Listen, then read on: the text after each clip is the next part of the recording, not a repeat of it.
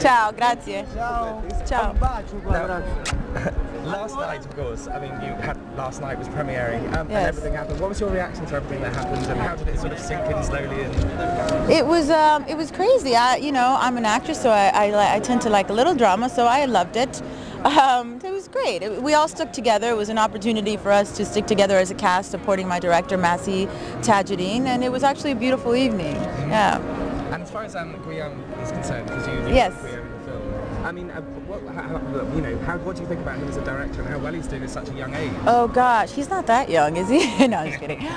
He's brilliant, and I keep telling him that if he doesn't hire me for the next one, I thought maybe for this one I'd get a little higher. You know, I was like, I thought you'd be calling, but no, he's brilliant, and I really would love to be directed by him.